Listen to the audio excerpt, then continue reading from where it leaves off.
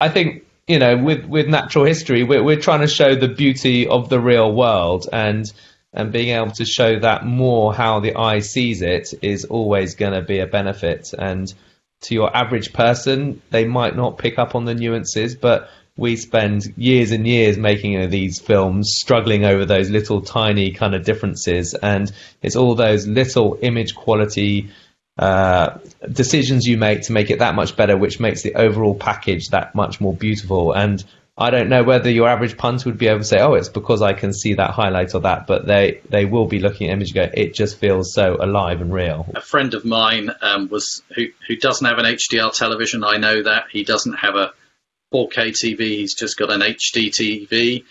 He kind of watched, I think, the first 3 episodes of Jeff's show, Our Planet, and took to social media going, oh my God, I've watched 3 episodes. This is stunning.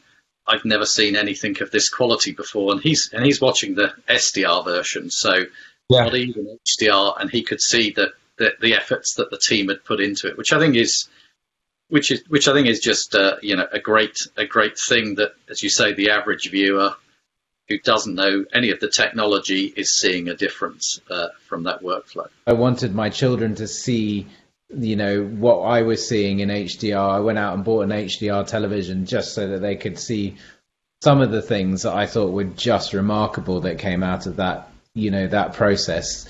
The one that really sticks in my mind, the film that I made in the Our Planet series is the Forest Program, the one and the last one in the series, and we had these images that came from a snowy Canadian forest in the middle of winter, which were done on an Inspire 2 with an X7 camera on it, right? And spec wise, an Inspire 2, you know, it doesn't stand up against a Red in terms of its dynamic range and its pixel count.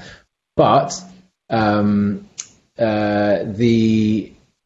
when we took that through the HDR workflow, you were looking at an SDR image, and then the HDR image on the separate screen was showing that there was these ice crystals in the air that were sparkling, that you absolutely could not see in the SDR version. That in the HDR version, suddenly, like somebody had sprinkled fairy dust over the entire Canadian Arctic, and it was there, and it was sparkling, and it was different colors, and it was just so staggering that literally made me sort of say, right, okay, my boys have to kind of see, you know, that you know, Disney's Frozen actually exists in real life out there, you know, and we need to be able to show them.